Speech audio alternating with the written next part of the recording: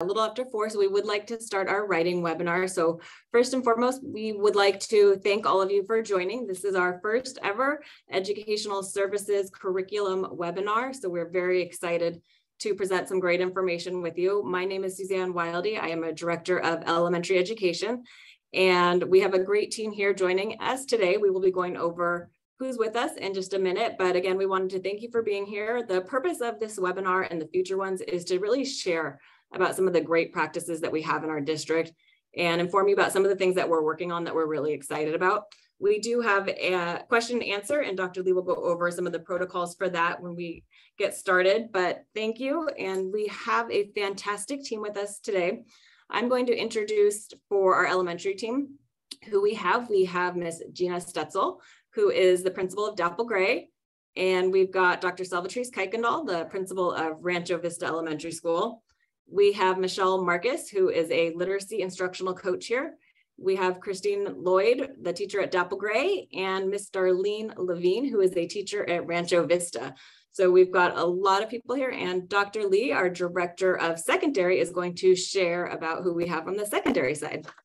So happy afternoon, everyone, on a Thursday in October. So today we have Carrie McMahon. I think she's trying to join us on Zoom right now. We got Olivia Okita from PVIS, Rachel Lopez Lavalle from Ridgecrest, Sandy Sotella from Peninsula, Leah Lewis from Palos Verdes High School, Becky Egan, Artosa for our teacher on special assignment, secondary instructional coach here at the district office, Miss Jen Egan, associate principal at PVIS, Mr. Danny Barbara, Associate Principal at Ridgecrest, and Mr. Mancia, who will be joining us once Zoom cooperates and all. So thank you for joining us.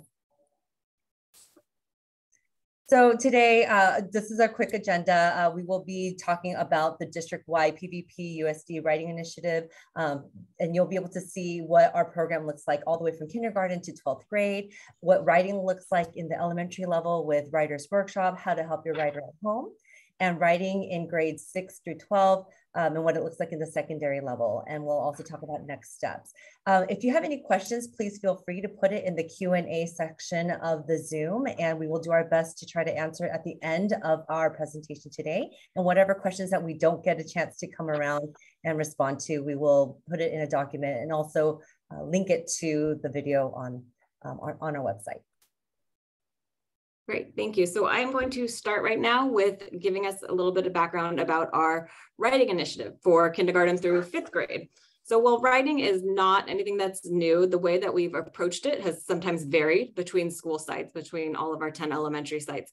So one of the things that we felt was an important focus was to really align and have some consistency across all of our elementary schools. We also had some feedback from some of our educational partners that writing could use some extra support, that we wanted to look at how we could make that happen. And so we are right now in phase 1 of a 3-year rollout. So we do have a long-term plan, and at 3 years, it won't stop, but we will realign and make our next steps. So one of the things that we did was we hired a literacy instructional coach who you met, and she'll speak later, Mrs. Michelle Marcus. We also have been starting with adding in more collaboration and planning time for our teachers. We have been having professional development from consultants. Recently, we've been working with Momentum, and they have been doing some modeling in the classroom, some lessons in the class, and they've been observing teachers, providing feedback, and then we've been having teachers come to the district office where they're looking at writing samples and they're discussing how it's going, and they're providing directions on some of the next steps for their students. So this is kind of just a little bit of a start of where we are. And Miss Gina Stetzel is really going to share about what is Writer's Workshop. Thank you. Okay, so this part of the presentation is just kind of a broad sort of approach at what is Writer's Workshop. Some of us have had training prior to this exploration and this new initiative that we're kind of pushing out in the district. I've been here for a while. We've done different versions of it. We've done some very direct instruction on it, but we were sort of everywhere. So we wanted to bring us all under the scope of writing workshop together as that, at least we'll speak to the elementary part of that K-5 writing program. So the slides sort of present some of those ideas. Again, these are kind of broad ideas that it's approach to teaching writing, right? It's not a program. We're not getting these books and a box of all this curricular material being handed to the teacher. It's actually approach. We're teaching the writer, you know, so it's very targeted, specific to the child learning to write. And then Mrs. Lloyd, one of the classroom teachers, she'll speak to that a little more specifically when it comes to her slide. We want to make sure that kids have choice in their writing. So a lot of that anxiety and that angst that can happen in writing is minimized. And this approach to writing gives that more relaxed, comfortable stride into building that structure and the rigor in writing. It's part of our literacy program. It's not all of our literacy program, so it is an important part. And then, you know, the teacher that we're teaching the child specifically how they can build their writing structure. We're not trying to fit a program into the whole class to follow along. So I think this individualized approach into writing is really important to think through too, as you're hearing the information today. I'm going to pass the mic over to Mrs. Marcus, and she'll break that apart even more. Thank you. So Gina just shared an overview of what Writers Workshop is, and I'm just going to share some of the goals and the components of Writers Workshop. So teachers in all grades, K-5, are going to teach 4 to 6 week units of study, focusing on narrative, informational, or opinion-based writing. During a writing workshop lesson called a mini lesson, teachers will model using their own writing or published books that we call mentor texts to point out authors' structure and craft, which students are then encouraged to use in their own writing. So when we talk about craft, we look at how writers make their writing stronger. And when we talk about structure, we look at how writers keep their writing focused and organized. For example, with informational writing, a teacher might point out in his or her own writing or in a mentor text that writers might group their writing into sections or parts or chapters. An example with narrative writing, a teacher might use a mentor text to show how writers use a strong lead or a hook in their writing. They might paint a picture showing what's happening instead of just telling what happens. Students' individual writing needs are met during conference times or check-ins, which are held individually or in small groups while the authors, the student writers, are writing. So the goals across all types of writing are that student writing makes sense, student writing is focused, the writing says enough so others can understand what the writer is saying, and that writers add or say more to make writing stronger during the revision stage of the writing process. So next, Christine Lloyd, our first grade teacher, is going to share what a Writers Workshop block might actually look like in the classroom. She'll take you through that. Hi, everyone. So a daily schedule in a Writers Workshop time begins with a mini lesson. And this amount of time depends on the grade level. So in a first grade classroom, we would maybe have a mini lesson lasting no more than 6 or 7 minutes. This is focusing on the teaching point, which is determined by the needs of the class. Students might gather on the floor and listen and watch, modeling different concepts for the writing topic that we might be focusing on once they go to their seat and begin their independent writing time. So that next step might last between 30 to 40 minutes. And this is where students go back to their seats in the independent writing time and they work independently. Teachers might also confer with individual students to help them work on whatever area they have a need, whether it's struggling or even to encourage them like, oh, that's sounding really, really great. Let's keep going, like just encouraging them in this whole process. Then we move on to the mid-workshop interruption, which is a very brief 2-minute or so interruption where you introduce maybe another teaching point. And this is something more spontaneous where it kind of comes from direct student work. So as you're walking around helping students, you might notice something that you want to share with the class and get the kids like interested in maybe adding that into their writing, or, you know, paying attention to that kind of topic as they're working on independent writing. And the final step in our schedule is the teaching share, which is about 5 minutes at the end of the workshop time. And the teacher will get students' attention and point out how their stamina was during the writing process. At the beginning of, you know, the school year, their stamina is usually much less time. And so as, you know, we go, we really encourage them to keep writing. And by the end of the year, you know, pointing out that they're really doing well and writing the whole time. It's good to encourage and compliment them on that. And we also encourage them with saying how they focused and the success of the class that day. And students might also reflect on the work that they've done. So it's not just teacher praise, it could also be, you know, peer-to-peer and individual reflection on how they felt they did on the writing process for the day.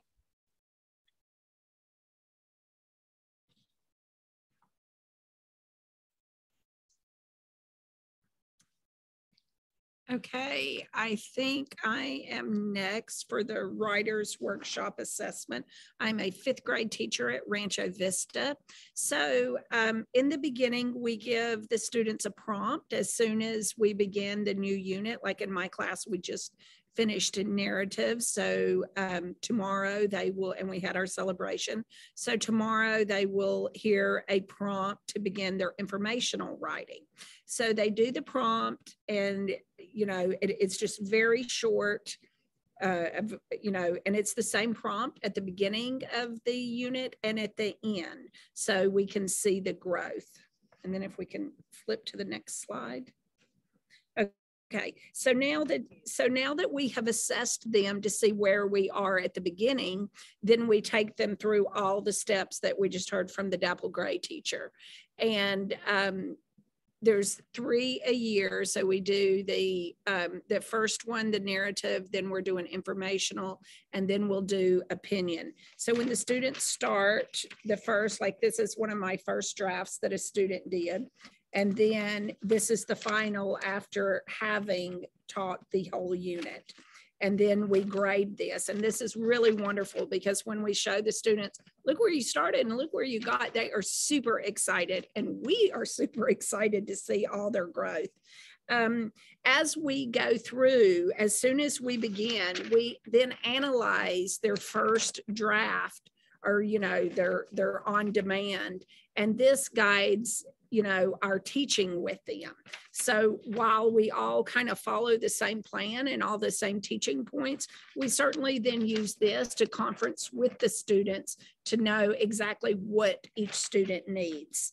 And then we just go through the whole process, and then we use the rubric at the end.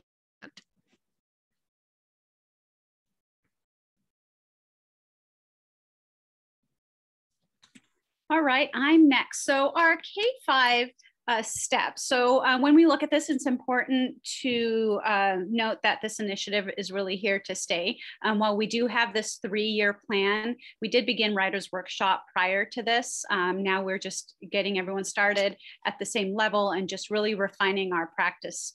And these practices are very fluid and flexible and just responsive to our teachers and what's needed in the classroom at the time. So year 1, so that's this year, we're counting this year as year 1 because we're all starting at the same level. So in the classrooms, we do have a team that comes in and views lessons in the classroom in those 3 areas that we had discussed earlier. There's also that vertical articulation with 6th through 8th grades. And then in our 2nd and 3rd year, we'll really move away from outside training and just support our teachers from within the schools. So increasing training on conferencing, any new teachers that come in, refining the practices of those that have been doing well with the initiative. And then we'll just bring consultants in as we need them. All right, so how do we help our writers at home? So it's important to just show interest, I guess, with anything with children is ask them about it. Ask them about what they're writing. In elementary school, they may just want to show you what they're writing, which is fantastic. Secondary, they may just want to tell you. So read any of the writing pieces that they bring home with an open mind. You can ask questions about it, point out what you like about it. But the most important part is just to really stay positive with it and really support them with their writing. So that was fantastic. Thank you. That was a quick overview of what K-5 Writers Workshop looks like. And we're going to segue into our 6-12. So Dr. Alice Lee is going to start with some information about the 6-12 writing initiative taking place.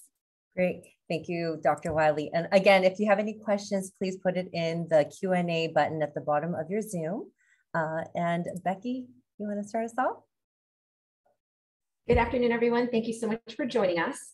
I'm going to be addressing the first 4 items on the top of the screen. And so it's really important for everyone to understand that we received our funding in January of 2022. So like just this past January. So we're not officially in our year 2, although we're calling it our year 2. We're kind of calling it 1.5. But what we decided to do last year is identify teacher leaders, all of whom are in this meeting. So that's why they're here, because they are our instructional writing leads and coaches. We took the time to research various district writing programs. We met with outside consultants, higher ed professors, all of which really led us to the plans for this year that we're in right now. So we have the right people in the room, in the right place to make the right moves. And we feel very, very confident about that. So in this 1.5 year of implementation, we're continuing to carve out time for dedicated protected meetings for our teachers, where they're not going to be talking or discussing other things besides writing.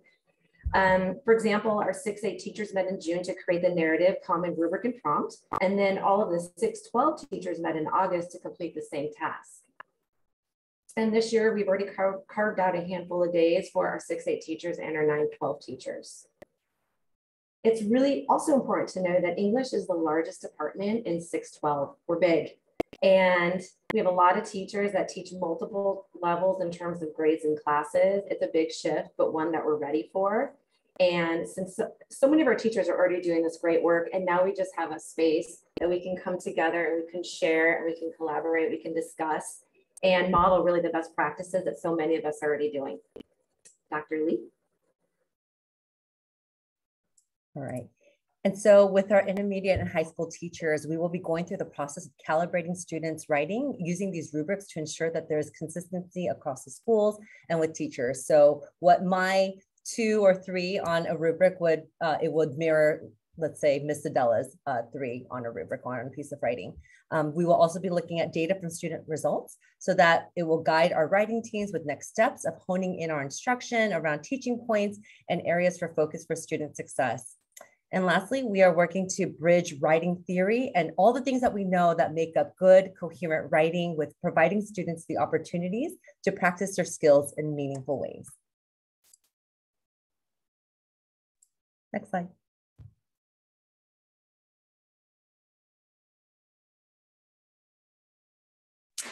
So in English, we have 4 different modes of writing.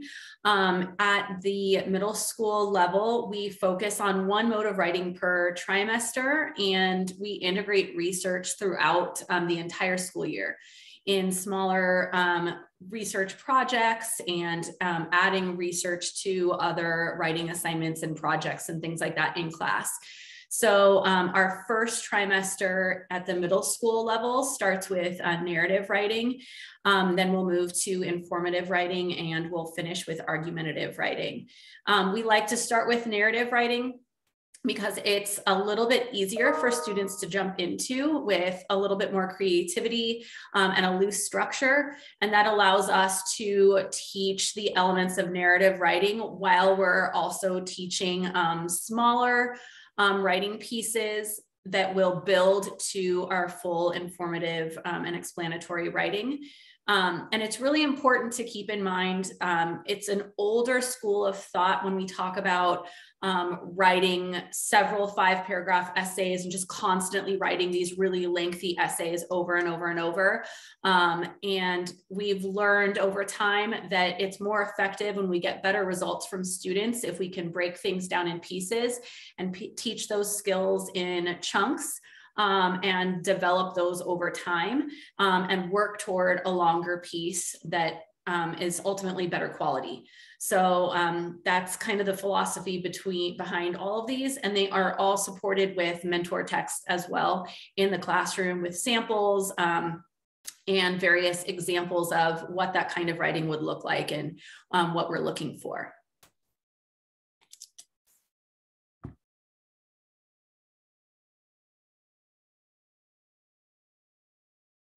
And to add to what Rachel just said, so we are doing pieces of writing, may it not be a 5-paragraph essay, all throughout the beginning of the school year. One of the things that we really focused on creating, and this was end of last year and continued focusing on it early this year, was to have shared academic language. So that if we do use acronyms in the classroom, if we do use certain essay vocabulary words, that it's a common language amongst all the teachers in the middle school and across the grade levels. So if I were to say something like, okay, well, make sure you answer, that short response in CER, the kids know like, oh yeah, I need to make a claim, I need to include evidence, and then I need to have an explanation or give reasoning. So that it has been really our main focus to start with, because these short answer responses later build in to more of the paragraph.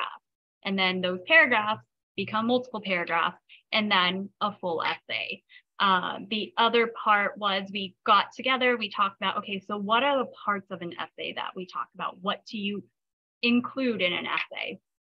So kind of just to break it down to see, are we all on the same page? We want to make sure that we're giving the same message.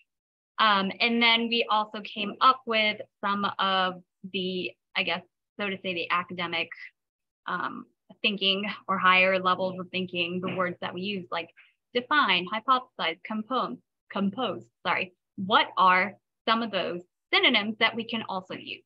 And these are made into posters that are posted in the classrooms of all the language arts teachers across the 3 middle schools.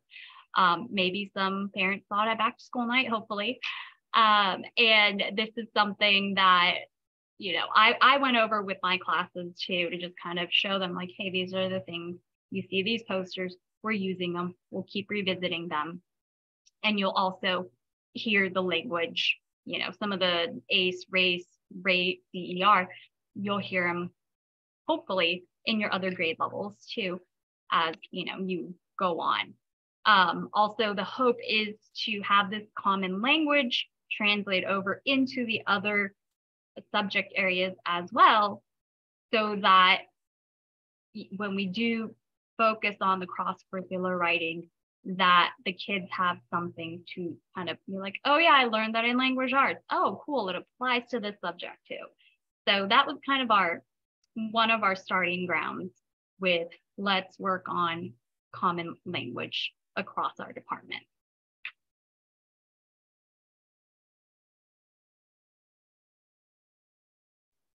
So one of the things we talked about was rubrics and how are we assessing students and how do we know that from teacher to teacher, from grade level to grade level, that we are looking for the same things and evaluating in the same way.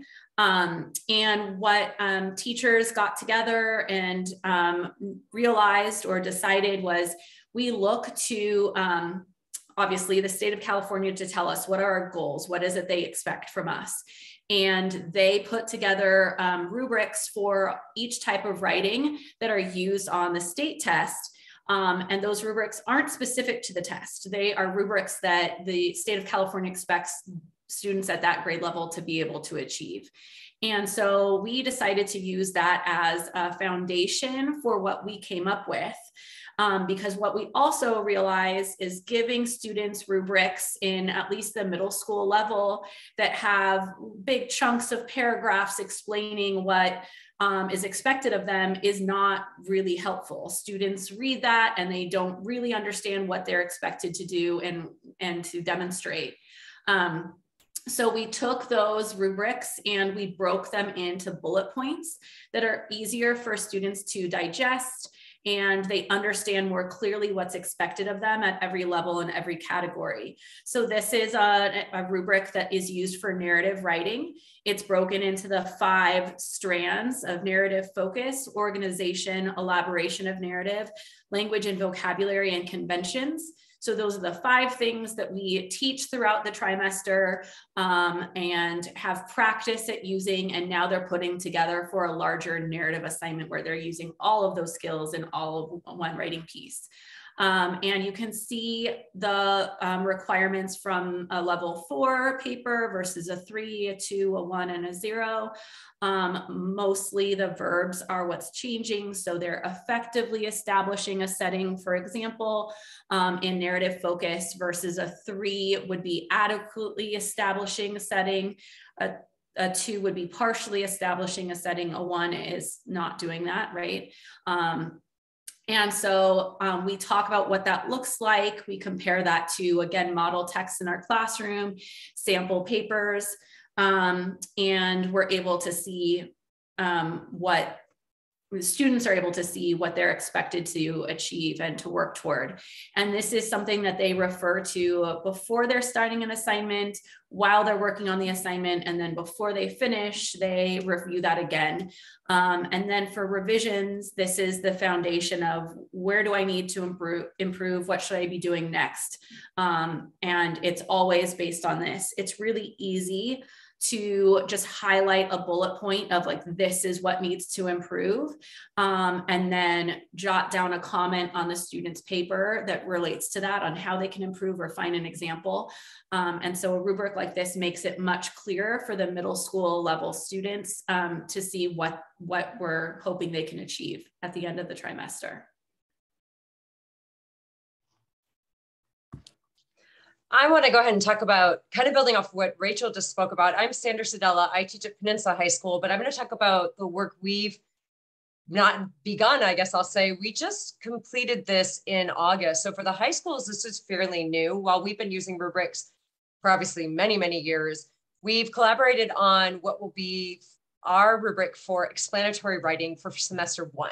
So 9th through 12th grade, this semester, all students will be writing an explanatory essay. The prompts are going to differ, obviously, for the grade levels, and they're also going to differ based on the type of course. And I think that's really important for parents to hear, because writing is so unique. When I have a student who is in a collab course, their needs are different than my students in my AP literature courses. And that doesn't mean that we're not challenging them. It just means we understand we want to create success, and we want to build and scaffold upon the needs and the skills that are currently there. So the rubric that we created from both high schools who collaborated on this was kind of a mix of a number of rubrics that we're held accountable to. The reason we didn't just use CASP is we spoke about CASP structure, and that rubric kind of has a pass-fail system. We felt that in the classroom, that's not how we wanted to function, with 2 columns passing and the rest kind of not quite passing. So if you look at our rubric, it runs like an A, B, C, D, F system, which students and families and teachers know very well. So just like middle school, you'll see that we have 5 major areas of focus. They're very similar: organization, evidence or supporting details, commentary or your analysis, what you're saying about that evidence, which is very important, conventions and formatting. And then at the high school level, which I think I saw too with middle school, is that voice and style. What we also do, because the rubric's the same, when they're in the younger grades, we may say, all right, this time the grade is going to be heavily upon the first 3. And then I'll be marking, that voice and style, but I know you're young and still developing it. It may not quite apply to your grade as heavily as it would a junior and senior. So families should also know, we understand that grows with time and age, certain elements. But just like the middle school, we have words and terms that change as you go down the columns. So I went ahead and I highlighted it on organization. You can see it, if it's a 4, it's clear and it's exceptional. And we make sure students see examples of that. Students often get time to take their writing and rework it. We don't just rush through essays. And I know that was said already, but I think we really need to reiterate that tonight, because that was such an old school way of thinking. You know, it's more like a sport. You really take those skills and foundations and you practice them and you practice them. And maybe this time you do it in a verbal way. Maybe this time you do it in a, you know, there's so many different ways we do it, in a reverse outlining. Whatever it is, we make sure that they're working on it in a number of angles, so that they're catching on how to do a thesis, or they're understanding how to throw in syntactical elements, not just saying, well, do another essay, it wasn't so good last time. So we do scaffold quite a bit on the skills themselves. And the rubrics scaffold too. So you can see it's clear and exceptional on a 4, it's just clear on a 3, and it goes down adequate, developing on a 1, and inadequate and obstructing meaning on a 0. And all the different focuses sort of have that higher up to a lower concept. And again, we use not just CAS to guide us, we also used, many of us have AP classes, and we looked at those rubrics. We also looked at, we did acquire rubrics from some of the colleges, which I'll talk to about on our next slide. We've been scaffolding upward and doing some collaboration and some connections with a few local colleges as well, to make sure we really are making our students ready for that next level. And again, I'll talk to that a little more. So it's a pretty exciting rubric, because some people may look at this and say, wow, that's really vague. And I'm sure the middle school may talk to this too. That was done on purpose so that I could take it for my AP literature course and adjust and write my comments on it, but it could also work toward any level. And the students understand in our classroom what that 4 means. We make that very clear. We make it very clear what a 2 looks like. They are never surprised by that. We do a lot of work leading up to when this full analysis comes in. And then in second semester, we'll be developing a same rubric and those skills toward an argumentative piece in all the English classrooms, 9 to 12 on both campuses. And I think that leads us into our next slide. Olivia and I are going to speak a little bit about what happens next.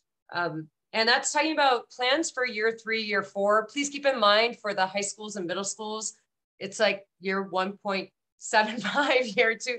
And I know we're all kind of at different stages, but we are moving forward. One thing I just alluded to that we're very excited about at the high school, Cal State Los Angeles and UCLA's Director of Composition and Director of Undergraduate, the Writing Center, they have been in connection. We've reached out and we've done the legwork to get resources from both of their professors who run those programs. And they've been so accommodating and taught us so many wonderful things.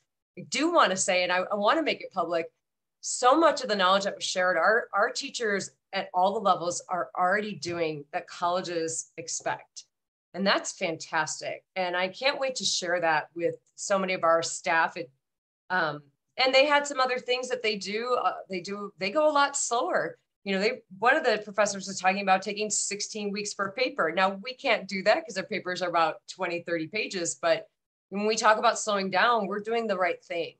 And so we're making those connections and getting resources, and we're going to connect with more colleges because I know our students go to a variety. We're going to look at some community colleges and slowly build those connections.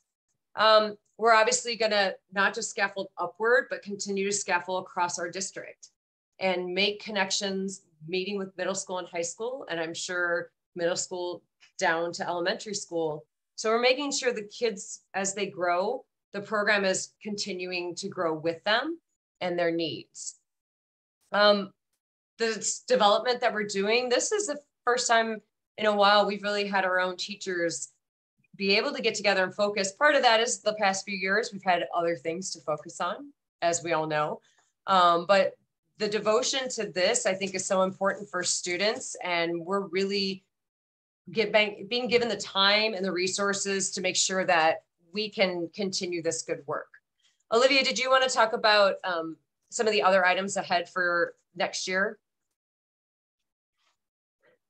Yeah, so for the middle school, again, we're in year 1 point, whatever, 5.25, who knows, 3.5. And so one of the things we have coming up this year that we hope to continue doing next year is we've kind of come up with, it's not necessarily the exact same prompt for all the teachers, but almost kind of like a skeleton. So we have different dates where in the middle school, it'll be 6th grade, 7th grade, 8th grade, all 3 middle schools, teachers who teach that grade level will meet together and we'll kind of talk about our grading process. So that would be the calibration part. Also at the same time, we kind of want to start within our school setting. So for example, let's say for argumentative for 6th grade, usually 6th graders do not have to necessarily learn how to write a counter argument paragraph, but it is a 7th grade standard. So in that sense, we want to make sure that we're linking, you know, and teaching and doing the same thing throughout in our schools and within our middle schools. And then at the same time, you know, we have representatives like Miss Sadella's from Penn High, Miss Lewis is from PV High, where we have meetings where we'll talk about, hey, what are you guys seeing at the high school that we can better do at the middle school? And same with elementary schools too, you know, hopefully we will be able to kind of see like, hey, is there any way, like, are you teaching this? Is there any way we can strengthen this? And again, this is all still a work in process. And I think, as Sandy mentioned, one of the biggest things that I would like to emphasize, I think as well as, you know, the rest of my colleagues, is that we're going for the process, not really, you know, the product. So in other words, qualitative versus quantitative. We want to make sure that the students know how to write solid paragraphs before we, you know, are like, okay, you're going to write an essay, you're going to write an essay, here's another essay.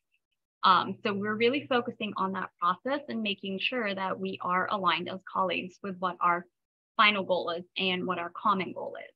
And then eventually, you know, we would like to kind of branch out and support the other subject areas to do writing across the curriculum more and hopefully help them to feel more comfortable with parts they may not feel comfortable about. You know, stick me in a math classroom and tell me to do something and be like, not comfortable. I would like some, you know, maybe the support of a math teacher. So that would really be the next some steps we would like to take next year to support other subjects into incorporating more writing into their curriculum as well. So it's a joint group effort and, you know, it's a big undertaking, but we're all very excited and eager to, I guess, spread the, so to say, love of writing. I think one thing I should have mentioned a little bit more, and I think, Olivia, you touched on it a little bit, we are meeting as full departments, both schools, and sitting down with samples of our students writing, anonymous samples, but then looking at in same grade levels, you know, what are we seeing? What needs do we have? What great techniques could help each other? And I think that collaboration is excellent for the classroom. It helps all of us grow. I mean, I think one of the best learning tools is learning from each other. And we have that in place already this coming January. It also helps us build, okay, then what comes next? You know, how do we adjust the rubric? What are we noticing across the board our students seem to need, not just isolated in my classroom? And so we're going to continue to meet and look at that data, but look at those results and then create next steps and next goals to put into action from there. So I think that folds us into year 4. And looking at year 4, a lot of that is continuing on with those same concepts and goals and helping them grow. Continuing that articulation is so important. You know, even learning what we can do at the upper levels to support the lower levels. Even though we get them last, we want to make sure that we continue this common language, you know, to have the kids come up and just say, well, I'm going to call it something else. I mean, those poor kids are going to be like, what do you mean there's no ACE anymore? You know, and we need to make sure that we're also working on how could we support the great work happening there? And it's exciting to see something from K to 12. Professional development, having that continue, we're already reaching out and hoping that maybe we can bring in these actual composition professors or someone who is in the field doing this, who can then give us that view of beyond us, you know, what do they see? What can we learn? Continuing, we have Leah Lewis and myself. We are the writing coaches at the high school level, and at intermediate, we have writing leads. So continuing that, because we obviously have large departments, and helping our teachers and continuing the collaboration. And then, like Olivia just said, you know, high schools are huge, and so are middle schools. And having that cross-curricular, when you're talking about over, you know, 1,000, 2,000 students and 100+ faculty, it's going to take time to really build writing across the different curriculums. And so we'll need time. It's going to take a few years to train people, to help them, to give them resources, have them meet. We've had those tricks for a long time, so we want to continue working with that. And Alice, I didn't know if you wanted to speak to year 4 or if Leah wanted to pop in on that, but yeah, I'd love that. Yes. Yeah, I think you know, I've said a lot, but I think we just, you know, want to keep that always looking forward, and what's our sequence next, and where do we want to keep scaffolding in the future? Sure, Ms. Lewis, do you want to jump in?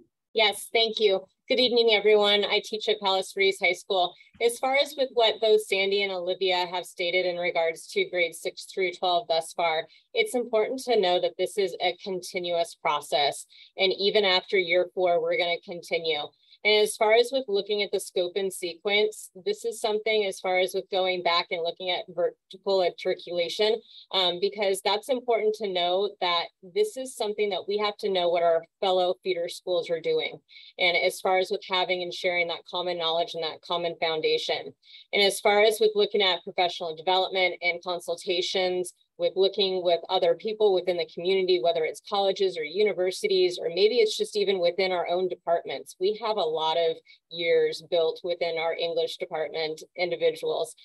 So just having those, you know, courageous conversations that sometimes, you know, that one person, that one colleague within the department might have something, that one little trick up their sleeve to help everyone else is huge, and saves, you know, not only a lot of time for maybe that teacher that's struggling or that brand new teacher, but also, you know, that golden nugget of opportunity of sharing, of shared growth. But looking as far as with cross-curricular connections, that's huge. As far as with in every single subject, students write, and we need to, you know, have that solid foundation as far as with that terminology within the elementary, the intermediate, and the high school. So students know what their expectations are, and those rubrics then start to look crystal clear.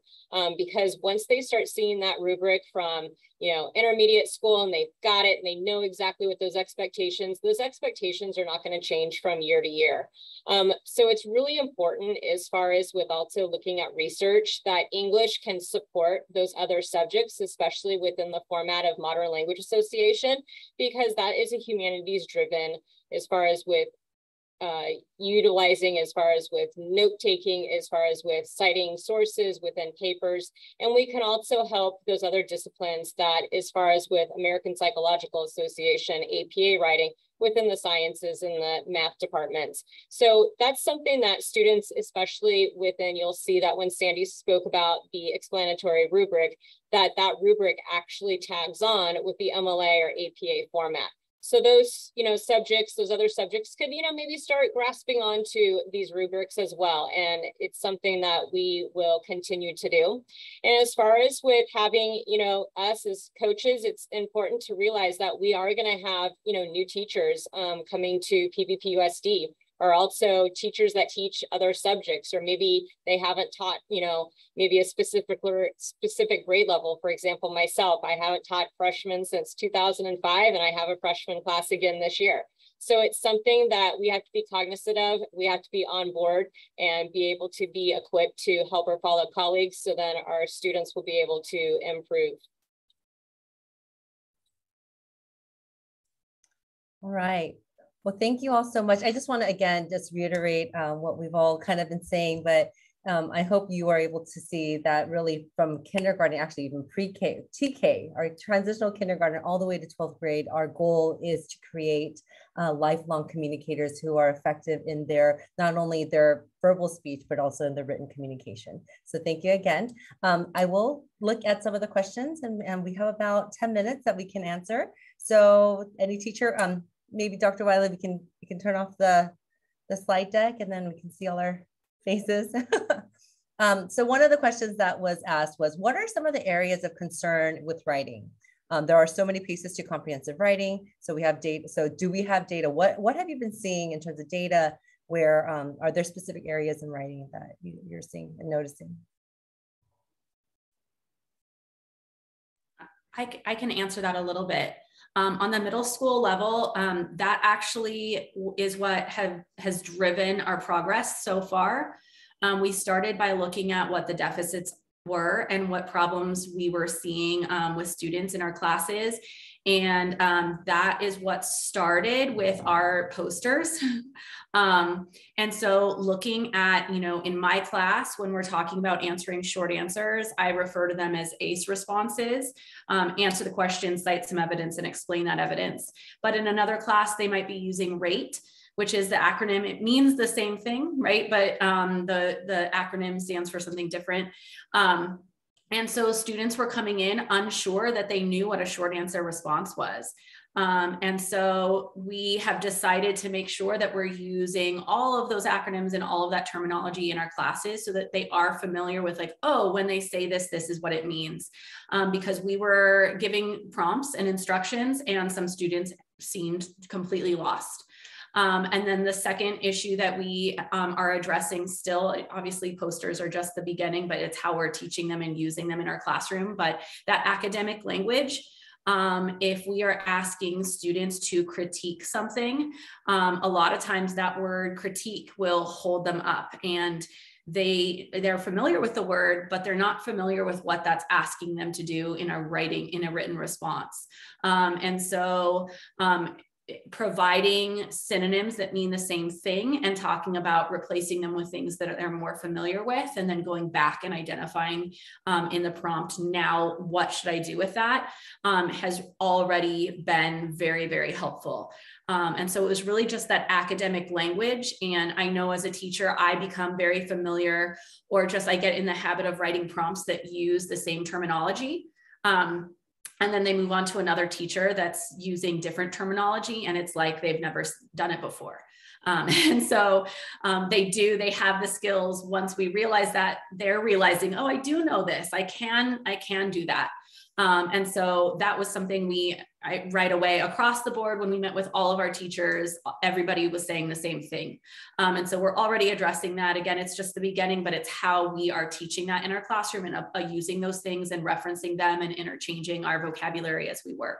And so at the middle school level, that's what we were seeing. Just that academic vocabulary is really essential. I could speak quickly to the high school. Olivia, go ahead. Sorry. Oh, I was just going to say, and to add to what Rachel said is, so I teach 7th grade at PDIS. And this might kind of answer Jennifer Hangen's question from earlier too, is there's certain things that I would think, oh yeah, you guys should be able to write in full, complete sentences, but then just kind of seeing short answer responses, that wasn't really something that was going on with a lot of the students to start with. So literally even just going back and being like, what is a full, complete sentence? Okay, you need to put your question in your response. You need to do that for all of your short answers. You should be doing that, as I always say, I'm like, you should be doing that in all of your subject areas, social studies, science.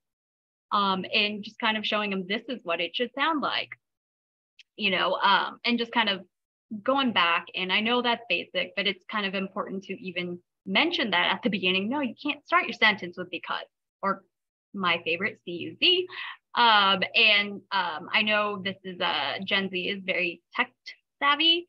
So that's something we also see influencing the writing with the capitalization, the not capitalizing the I's. So it may be a norm to, so to say, Gen Z, but to bring that to attention and be like, what I always say, my phrase, it's not cute to not capitalize your I. So bringing attention and awareness to that is also a big part of it. And really just, for me, I've been like hammering hard on it at the beginning of the year because I want that to be fixed, so to say, or at least a thought that, the students have when they write. Ms. Adela, did you have something that you wanted to add about what are some of the areas of concern? I was going to say the question I know it was posted about data. when we look at the data, our students, I can speak to the high school level, both high schools, CAS scores went up. The AP scores, the writing components were amazing. So we look at that, it looks like, well, why are we doing all this? But those are small glimpses, just in the sense that CAS only tests 11th grade. And we do have a lot of our students who do AP, but that's one test at the end of the year. What we wanted was to make sure that we're helping all students. We're not waiting till 11th grade. You know, we're making sure that we have something that's growing through the years. And it's more than just data. I mean, I think to us, I don't want to speak for everyone here, but as an English teacher, I mean, it's a skill, it's a life skill of communication. I know everyone talks about data, but for me, I want to make them communicators for life. And I'm sure so many people on this panel do too. And so that skill deserves every bit of resource we're giving here. And that is that, no matter how much they might test at the end of the year in these big ways and do well, it takes a long time in the year to get them back to there sometimes. And we're trying to make a program where it'll be so great when I get them from junior year and I look and I go, I know for the past 3 years you have done this, and now we're going to move on, rather than saying, well, standards tell me you're supposed to do this. I'm really hoping it happened. We all can rely that this, I know I keep saying scaffolding, but this ladder is truly happening, and our kids can really rely on it too.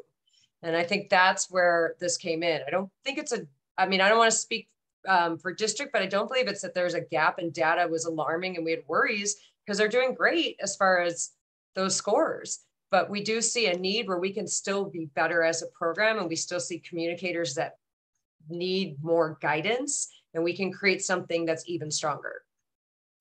Okay, I'm going to try to merge 2 questions into one. We have 4 minutes. So the first one is, how can parents help scaffold their children's writing at home?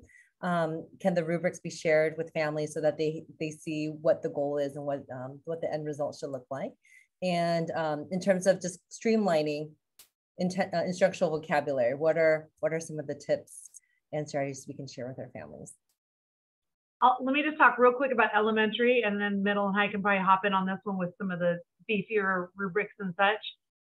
You know, in elementary, we just want them to be like content in their writing.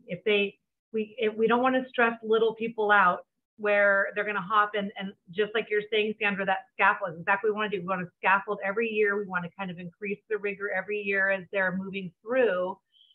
And so that calm affect in like, okay, we're going to write, they should be like, all right, we want to write. And that's what we're starting to see a lot more. We were always doing writing. We haven't ever abandoned writing. Even in some of our COVID years, the kids were still producing some really great things. It was just amazing.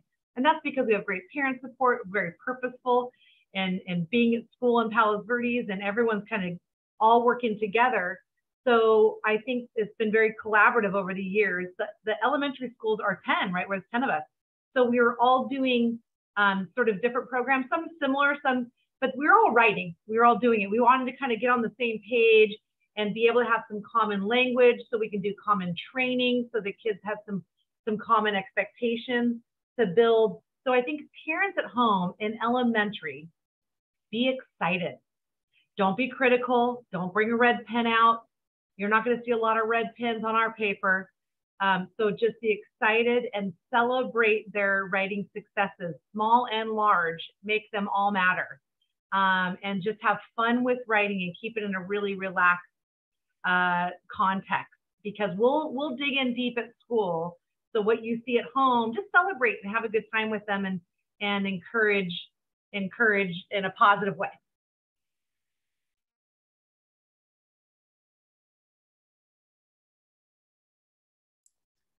I think asking about where the rubrics, I see a lot of head nodding. I mean, I'm sure, yeah, we always share rubrics with the kids for sure.